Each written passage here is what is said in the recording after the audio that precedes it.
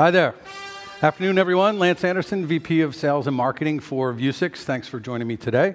Heck of a presentation there by Joe. It takes a lot of guts to stand up here and do a demo like that live. Thank you. I was looking for that. Takes a lot of guts, or you actually have a really, really solid product. So congratulations to those guys. So we'll actually touch on that here in a little bit. So we take a little spin here, looking for AR, smart glasses, form versus function, where we are right now, where I think we're going in the future, and how I think this affects how and when these types of products and the AR experience in general gets out to the public.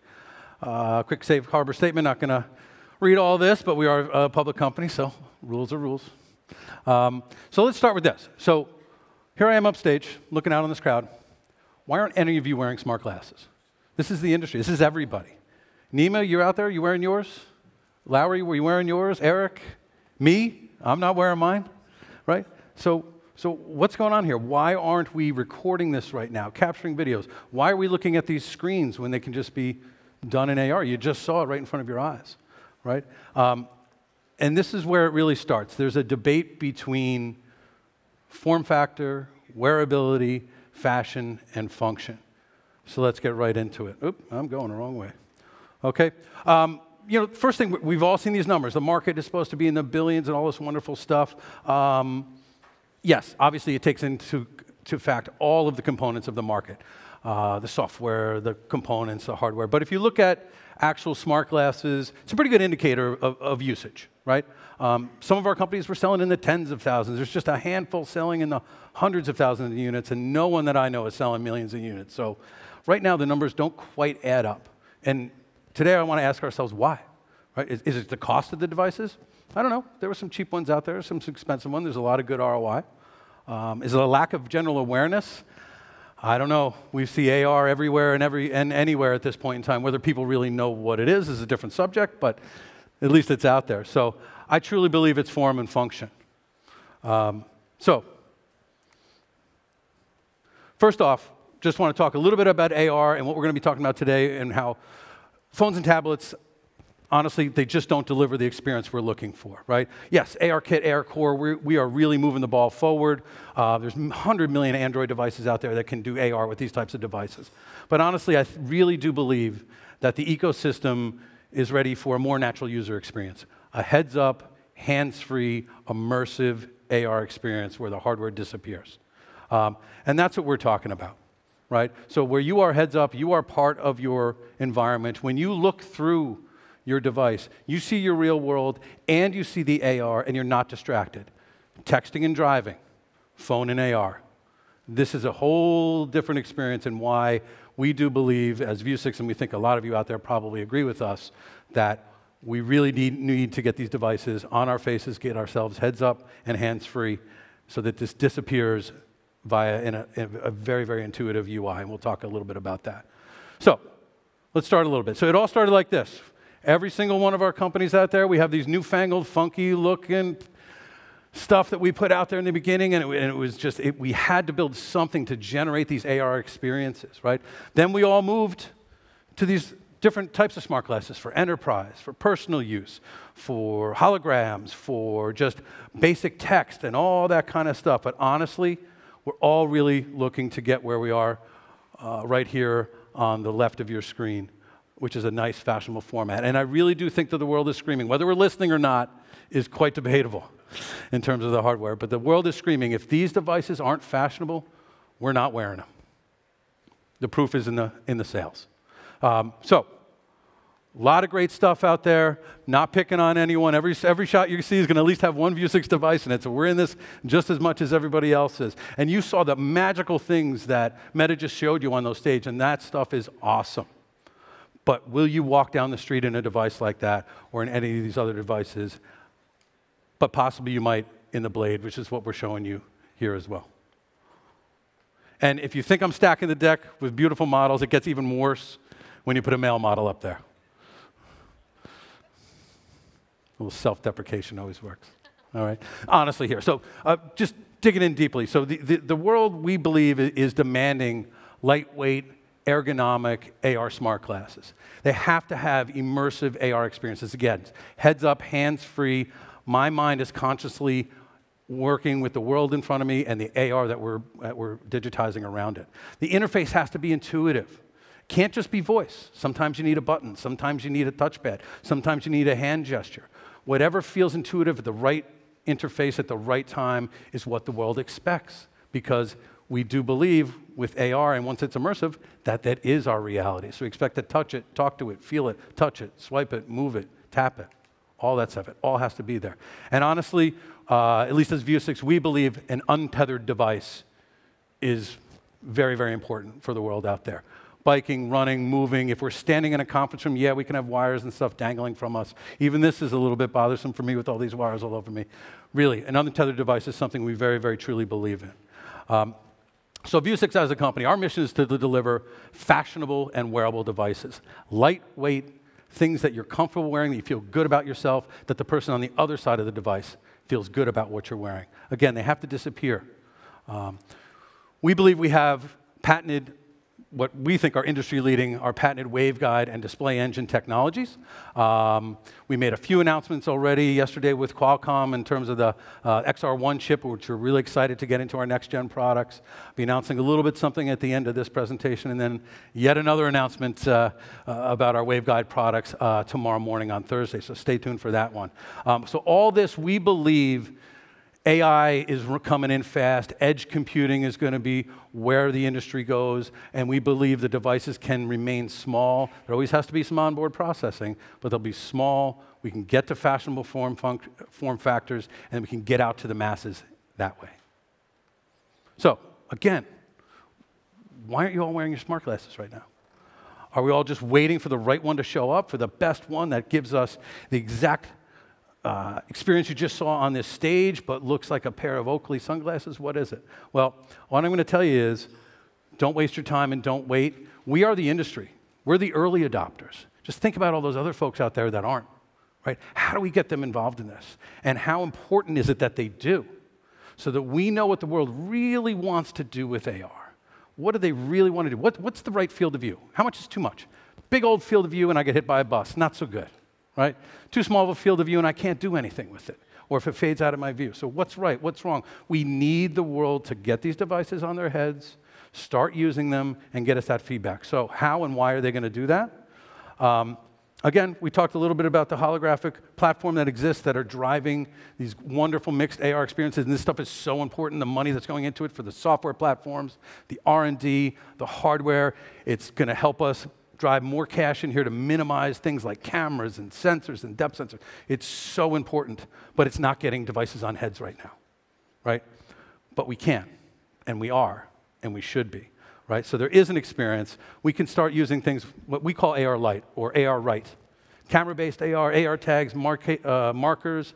We're not talking precision 3D mapped rooms, but we're talking location-aware, sticky AR. Basic sensors, basic head tracking, AR Light. Right? So, again, you saw enough of this just a second ago. I didn't know I was coming after Meta, so I was just trying to prove the point. You got the point, right? Awesome stuff. But, again, does the public even consider these devices smart glasses? Or are they really holographic platforms right now? We can debate that. But what we want to talk about here is what we define as AR Light. So, on the, let me make sure I get it right. On the left side, you have what we would call a digital overlay. Any occluded view device can show you an overlay. Right? It's a great piece of information, delivering a ton of value. But with the aid of cameras and some sensors and some external markers, you can make an AR overlay that is, again, locationally aware. That may be off a few inches left or right, but does that really make a difference for this use case? Of course not.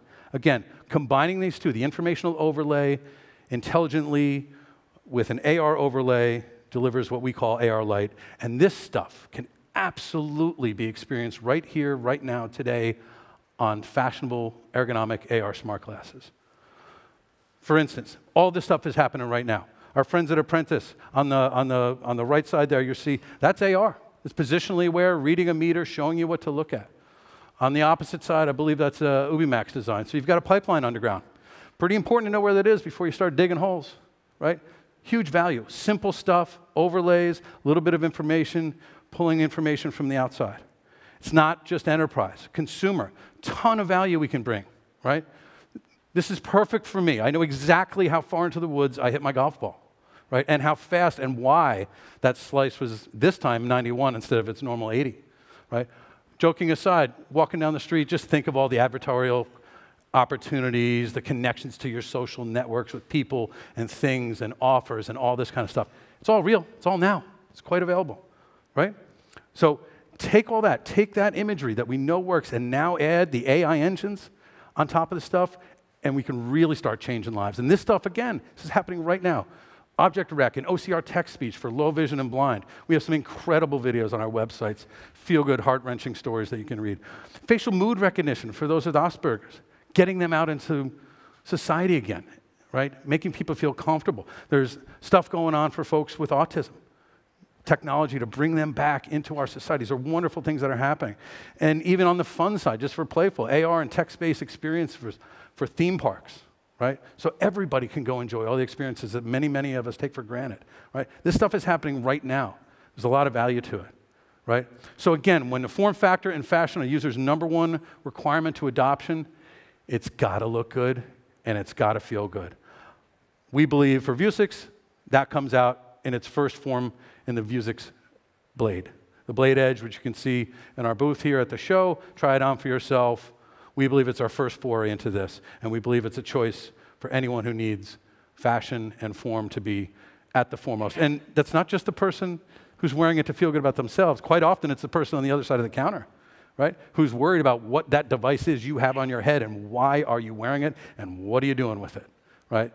But can really improve experiences. So, again, why aren't we all wearing our AR smart glasses right now? Well, let's fix that, okay? What can we do as an industry to move this forward? And I'd say this. So I honestly believe there's 4 pillars of our market, right? You've got the hardware platform, all the components, not just a pair of smart glasses or holographic, but all the chips and the sensors and the cameras and batteries and optics. Everybody's got to get involved to miniaturize them, start making things specifically for these types of wearables, like our friends at Qualcomm had announced yesterday, right? We need immersive UI. On the software side, absolutely great money, great stuff being poured into ARKit, ARCarve, Vuforia, Unity, Wikitude. Everybody's putting some money in there. We also need to focus on the smaller stuff. Again, running on wearable devices. The MDMs, the firmware, make sure the voice and the gesture don't just suck up battery life and create heat. They have to be designed for these types of products. Where I think we've got some opportunities here are in the application developer community, right? We got the big guys with the big money focused on what stuff you saw up here, these big holographic, awesome, land on the moon types of AR stuff, while the small independents don't really have a market to sell these small apps that they're making because there's not enough glasses being sold. Therefore, they're forced to the phones. We need to help with that, right? We need them to focus on the AR Lite today, on the glasses that are available today, to get them on the mass public's head today. So the last part of this is the money, right? So the highest percentage of money is going for the home runs, right? They want the next big thing, right? I know a lot of folks in the VCs, they were here in 98 when I was here in 98, right? It's not the same thing, right? I think we really need to adjust and have a little look towards the near-term profits. Support companies that are building applications for products that we can get on people's faces now. And it's really important that the money gets involved here. So here's my challenge. I'm going to leave maybe 2 or 3 minutes here for some questions. But honestly, my challenge to everybody out here and everybody listening and whoever's listening at home, if they are, right? The proof is the hardware's coming. I talked about Qualcomm. There's going to be some more announcements, as I said, we're going to make tomorrow. Our Blade Edge Lite and our optics are ready to rock and roll and ready to go in this type of device that you can try on for yourself. It works. It's real. It's here at the show. Come see it. The software platforms, I know it's an arms race, but we're going to get there. But we can also focus on smaller things like camera-based AI, AR, AI stuff like Alexa and Google Assist and all that good stuff, and focus on that edge computing. So my call to action here is to the developer community to drop your phones, pick up the smart glasses, and start developing for this community. And my bigger challenge is for the money. Honestly, you're the folks who can make this market. So don't just invest in the hardware, don't just invest in the dream, invest in the here and now, give the small folks some cash, and honestly, I think we're going to start to see a lot of growth and a lot of wearable, usable functionality on these devices. All right? We're doing our part. We're bringing out the Blade. You'll see it here, booth 507. First Alexa-enabled fashionable smart glasses. Try them on for yourself. Follow us on @Vuzix Blade to see what we've been doing in the fashion industry for the last 6 months and where we're going forward with that. There's a lot of great stuff there. We also just announced the Blade Edge Developer Program. Well, we announced it a while ago. I'm very happy to announce today that we are shipping the Blade Edge as of June 1st.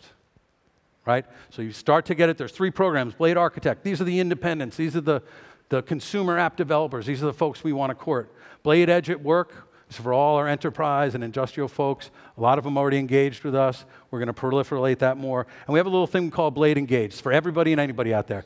If you have a good idea, we're going to play matchmaker, right? This is for people my age. This is the Match.com. For the millennials, this is your Tinder, Grindr, whatever else you use, right? We're going to match up great ideas with developers and try to move this ecosystem forward. And honestly, we're going to be investing as Vuzix hundreds of thousands of dollars into this to drive this ecosystem, drive the independence here. I hope that some others will join us. And my challenge to everybody is invest in these app developers, get these folks with these good ideas some money, and let's pull this whole thing up from its bootstraps together. So thank you very much. I have about a minute and a half or so for questions. So anything? I'm not quite, oh, there we go. When aesthetics is so subjective, how do you plan to meet various preferences? Style, color, shape, sizes. You got it. One size doesn't fit all, right? We've got some plans. There's not much I can tell you about it, but we absolutely at Vuzix 100% understand. If you've ever been to a sunglass hut and you've walked from 100 feet away, all the glasses look the same. When you put them on your face, you know instantly whether that's good or bad. That's not going to go away here. What is the price? The price of the Blade Edge is $999. We haven't announced when the Blade becomes a public device what that price will be, but it's under $1,000 right now. What interface feels the most intuitive to me? Honestly, whatever I expect it to be for whatever I'm doing right at that moment. If I'm on a mountain bike going down a hill and I need directions, I'm screaming out loud for voice. Keep my hands on those handlebars, right? If I'm in a library or on a plane, I feel I want to make sure I got a swipe pad and a button. So it really depends on what we're doing. What do you think the real-world consumer app would be that would drive people to wear any AR hardware whatsoever? I'll give it to you. I'll put it right down right now, honestly, right here. $10,000 if by next AWE, someone has developed an application that I can put my Blade on and I can read my notes. It's connected to my PowerPoint, and I can swipe my swipe pad and move this forward. I would pay $10,000 for that right now. But that's me, right?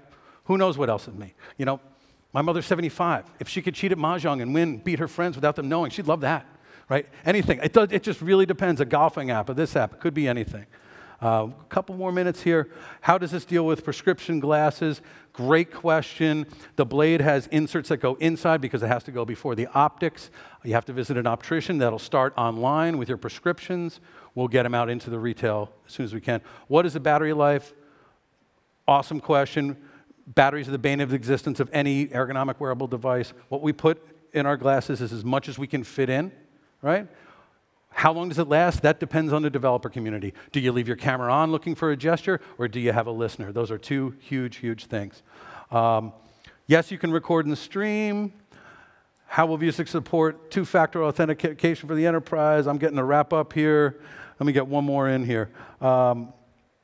What is the latency? Is there mobile network connectivity? Absolutely, Wi-Fi, Bluetooth-connected device, and I'm sure anybody else who's making devices is going to do the same. Latency, and especially in terms of video broadcasting, all that, is based more on your bandwidth.